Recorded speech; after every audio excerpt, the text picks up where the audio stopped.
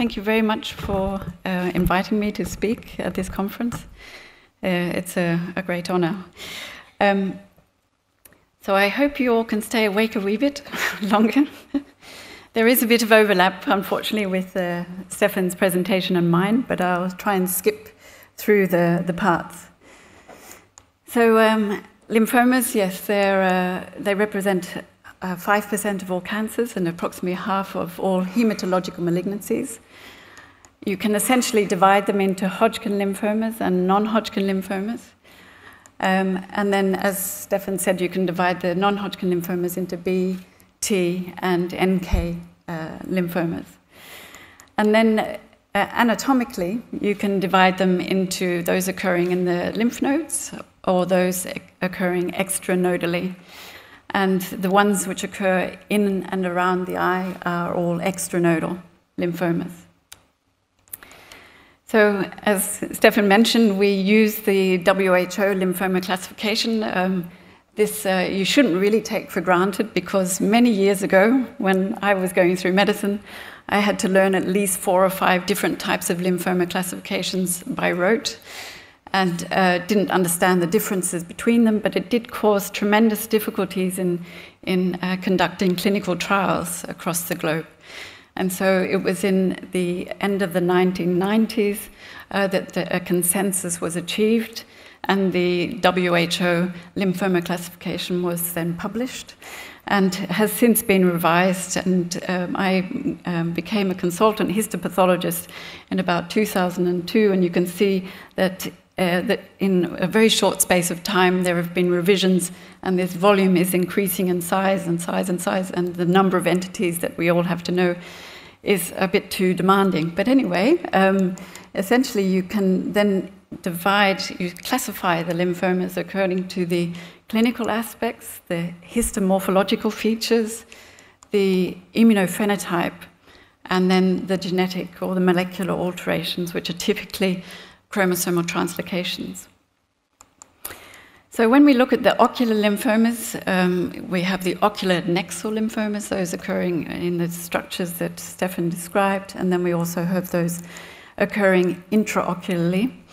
And they are all, when we subtype them according to the WHO lymphoma classification, then essentially you can say that the most common lymphoma occurring in the ocular nexa is the extranodal marginal zone B-cell lymphoma, or MALT lymphoma for short, whereas the most common occurring intraocularly is the diffuse large cell B-cell lymphoma. And then it's the reverse. So to say, the second place is the diffuse large cell B-cell lymphoma in the ocular nexa, and then the extranodal marginal B-cell lymphoma occurring most commonly in the choroid. But I'll go through that very briefly. So you've seen this structure already. So B and T cells, where did we get the B from? Well, it actually came from the bursa of Fabricius, and Fabricius was actually Hieronymus Fabricius and didn't come from Portugal. I tried my best to get him coming from Portugal. Actually came from Padua, so Martina Angie would be very happy with that. And you can see that he was, he described the primary lymphoid organ in birds many years ago. And so the immature B cells, they arise in the bone marrow, whereas the immature T cells, they arise in the thymus. But since we're talking predominantly about B cells, this is what I'll concentrate on. So they arise in the bone marrow. They are naive. They haven't been exposed to antigen. They then pass into lymphoid tissue in the lymph node, in the spleen, or in the tonsils, or in the Peyer's patches of the ileum. And then they're exposed to antigen, and they undergo what's called the germinal center reaction. And now this is a very torrent environment. Approximately 90% of the B cells actually undergo apoptosis because they're proof red, essentially, for their degree of antigenicity. And only those who emerge are termed memory B cells, or then go on to plasma cells. There we go. And during this whole process, a number of molecular changes occur, which I won't go into detail, but somatic mutation occurs. There's an isotype switch, And so on the basis of this, when you're tracing the development of B cells, you can look at their surface, the markers expressed on their surface, you can look at the genetics occurring within the cells, and therefore you can essentially determine at what stage a lymphoma develops. And so this is the logic of the WHO lymphoma classification, whereby they suggest that the immature lymphoblastic leukemias arise from the immature B cells, the mantle cell lymphomas from the mantle cell, the follicular lymphomas and the diffuse large cell B cell lymphomas from the germinal center, and these from the so-called post-germinal center B cells. So what does this all mean for the intraocular lymphomas? Well, looking at the vitreoretinal lymphomas, the vast majority are diffuse large cell B cell lymphomas. So I'm just going to very briefly just go into some clinical aspects. So vitreoretinal lymphoma, a very rare tumor. However, when it occurs, it's very aggressive. It presents often as a so-called masquerade syndrome. The patients present with a chronic uveitis, which doesn't respond to steroids. And they can sometimes simultaneously have CNS disease, which results in further symptoms, and then they can have simultaneous eye disease. So how is the diagnosis made? Well, usually through vitreoretinal surgeons who then either perform a vitrectomy or a subretinal aspiration. They send to us these samples, which have to be worked up very carefully. And you see within them these pleomorphic cells. And since they're B cells, they express B cell antigens, here CD20, and have a very high proliferation rate. So how do we work them up? We receive the samples, we prepare the cytospins, we do immunohistochemistry, others do flow cytometry. This tends to be done in the States, but I think it's a matter of what experience your lab has. Some laboratories and clinics use cytokine analysis, which I'll go on to. Also reserve some of the sample for molecular testing, which includes IgH-PCR and MYD88 mutation analysis, which I'll come back to. So the flow cytometry, it can be used on the liquid samples, can be done quite quickly. And you have the gating of the samples, you get the CD20 positive cells, and then you can demonstrate monotypical or monoclonality using the kappa or the lambda. And then if you're suspecting that it's a T-cell lymphoma, which are exceptionally rare, then you can also look at this various subtypes of the T-cells. These are the cytokines which are used, for example, in Paris and in Bethesda, where they look at the interleukin-6, interleukin-10, and interferon gamma ratios. And if it is raised, then this tends to indicate or provide evidence for the diagnosis of lymphoma. We use IgH-PCR using biomed primers, which have been standardized. And you can use them on either liquids or on formalin-fixed paraffin-embedded samples, not necessarily globes. And the beauty of the IgH-PCR is that you can then look at the clones and follow the clones if a patient, as it happened in this case, develops a recurrence. So this was a 46-year-old who had involvement of the eye, the brain simultaneously, and then unfortunately a recurrence in the opposite eye. The same clone could be demonstrated in all three locations with only slight base changes in the sequences. You have to be very careful with IgH-PCR because you can get pseudoclonality, because you could hypothetically be amplifying one single cell, and sometimes these samples contain very small numbers of cells. And on the other hand, you can get oligoclones where, because you've got a massive necrosis occurring in the background, and so you can't really amplify the cells. And you have to be careful when you do PCR, because it's just you can get inflammation occurring in endophthalmitis, and you can also get a pseudoclone. Something that really has advanced the field is the use of MYD88 mutation analysis. So 70% of the vitreoretinal lymphomas have this mutation. And when you look for the MYD88 mutation, it requires a smaller amount of DNA than what is required for the IgH PCR.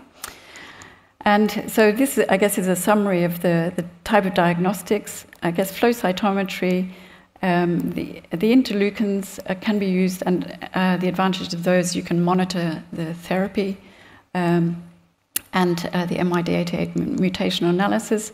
Increasingly, people are producing bespoke next-generation sequencing panels, and a publication by Kenny and co-workers suggests that you could have a next-generation sequencing panel consisting of these 3 genes.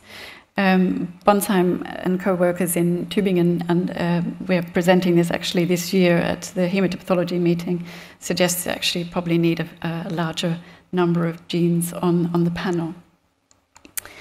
And you can also look at the non-cellular component, and people have been looking at the microRNAs, and it's been shown that if you use these 4 microRNAs, they're quite distinguishing in between inflammation and the presence of lymphoma. If you're lucky, the vitreoretinal surgeons will send you more material. They won't just send you liquid, they'll also send you some tissue, a chorioretinal biopsy, and I guess the advantage of that is that pathologists love playing with extra pieces of tissue and doing immunohistochemistry. And we did have the opportunity to do that. Many years ago, we looked at CNS lymphomas and vitreoretinal lymphomas, and you'll recognize that Justine Smith was involved in this project. And we compared it with the peripheral diffuse large B-cell lymphomas, and we looked at particular transcription factors and saw that the CNS and the vitreoretinal lymphomas, which are essentially cousins, very, very close cousins, they differ in their expression of the transcription factors compared to the systemic diffuse large cell B-cell lymphomas.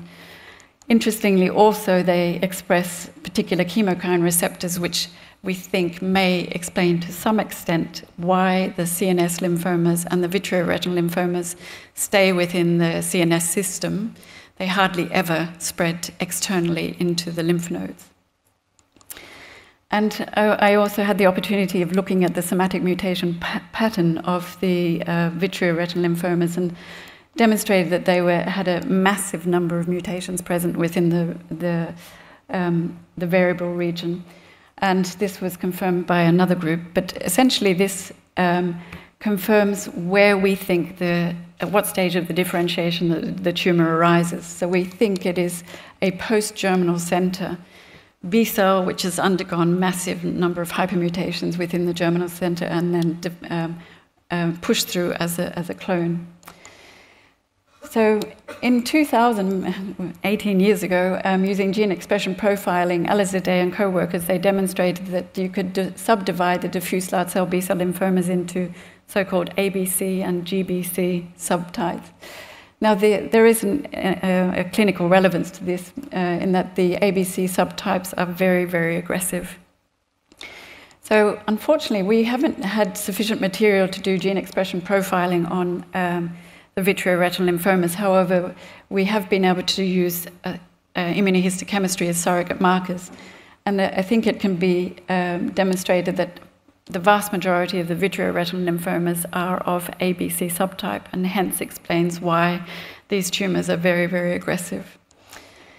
And this is just a breakdown showing how they can be subdivided and the importance of this MYD88 mutation. So just to summarize vitreoretinal lymphomas, and I'm going to go briefly onto the other types of intraocular lymphomas. These are high-grade B-cell lymphomas. They have a particular mutation pattern. A translocation has been described in some, and I think there's sufficient evidence to say that they are post-germinal center B-cells. Come treatment, I'm not going to steal Kirby's show, but essentially it's a mixture of radiotherapy and chemotherapy. The prognosis, unfortunately, is poor.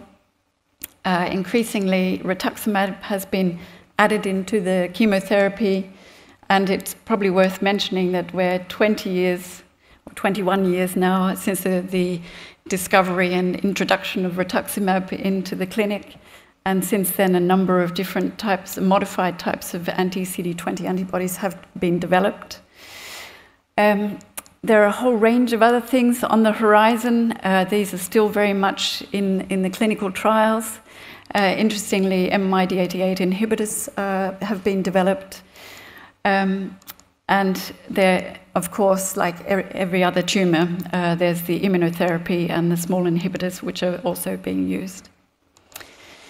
So just moving on to the other types of intraocular lymphomas, and these are even rarer than the vitreoretinal lymphomas. These are the choroidal lymphomas and the iridal lymphomas. So it's important to differentiate these because the choroidal lymphomas, they occur, as the name says on the tin, in the choroid. They do not affect the retina. So this is the retina here.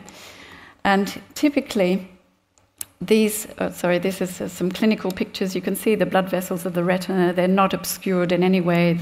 These yellow patches are within the choroid.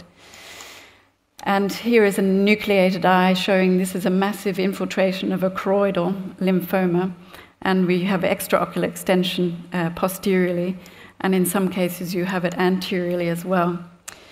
So these are low-grade B-cell lymphomas. They are like the lymphomas which occur in the conjunctiva.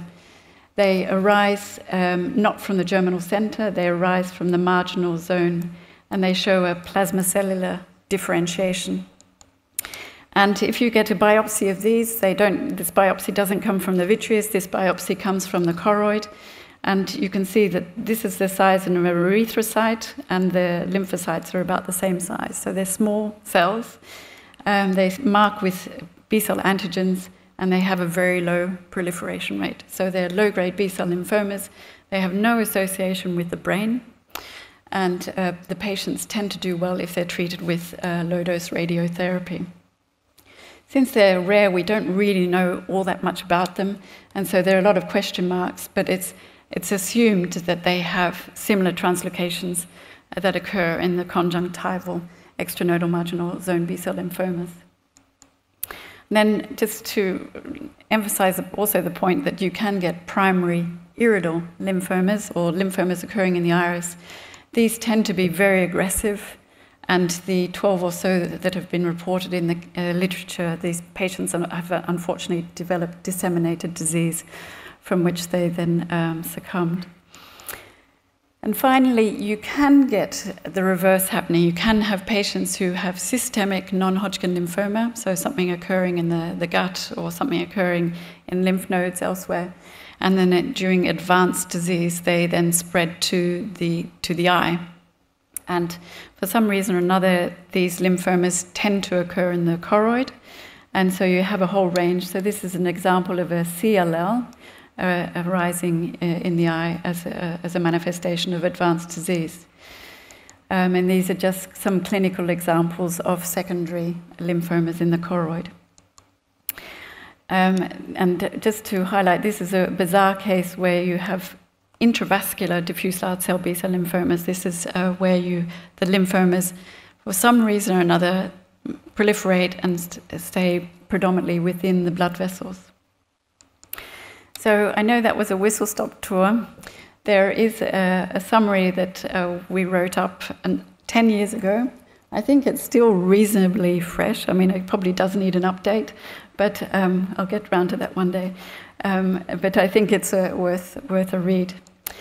I guess a plea to the clinicians and the medical students and in the audience is that, when you're suspecting lymphoma in the eye, that you do not put it in glutaraldehyde, which was perhaps practiced many years ago, that you can actually put the biopsies the tissue biopsies in buffered formalin, and from that you can do a whole range of different molecular techniques. If you've got fluid samples, so if you're doing a subretinal aspirate or you're doing a vitrectomy, then I would strongly suggest perhaps a softer fixative, such as cytolite rather than formalin. From there, you can also do all the molecular stuff. If you're thinking more along the lines of an endophthalmitis, then I would suggest that you send that sample in fresh. But most importantly, speak to your pathologist. We're really only a telephone call away or usually an email away. Please don't send the samples in on Friday afternoon at 4 o'clock. because those samples will probably sit on the bench until Monday morning, and by that time these cells would have become quite necrotic, and the chance of us getting anything out of it will not be very high. So just to conclude, I would suggest, and I'm a pathologist, so I would say it, morphology and immunophenotyping does remain, I think, the gold standard in diagnosing intraocular lymphoma. Next generation sequencing is very much on the horizon, if not already in practice. We need to improve our therapies for the vitreoretinal lymphoma patients. They, at the moment, have very poor prognosis. And the only way we can achieve that, because it's such a rare disease, is that we have concentrated efforts across Europe and across the Atlantic. I'm just going to go on to this scene. You may recognize this. This is a beautiful sunset over the river here at the Champillimo Foundation. And this was at the time of last year, in September, when I had the pleasure of attending the Champillimo Award giving to Sight Savers and to the Christoffel Blind Mission, who received the award here, first of all, in Lisbon, and then received it at the annual AVO meeting in May. And it was an amazing ceremony. It was just so spectacular. The temperature was perfect. There was a float with the screen out in the river. There was the President and the Prime Minister of Portugal here. And I think what was also just incredible was that the President gave to Leonor Beleza, who's sitting here in the audience, the highest award that could have been given, or can be given, in Portugal. And this was when he took her by surprise, I think, in giving that, and it was a very special moment. And I'd just like to say again, thank you very much for having us here, Leonor. For us, I think it's a really special venue. I've been encouraged strongly by Andre and Constanza to put one last slide in, and that I wouldn't have put in, but anyway, they filmed me at the lunch break, because I did, in a rash moment of insanity, I did a 320-mile cycle tour, so that's 500 kilometers if you're metric. And I raised money for cancer research, a local charity called Northwest Cancer Research. And this charity, it has been in existence for 70 years, and it has sponsored all types of cancer research, but it has also contributed approximately $1 million over the years into rare tumor types such as uveal melanoma. I've been told to say that the Just Giving site is still open and will stay open until the end of July, should you feel that you'd like to donate.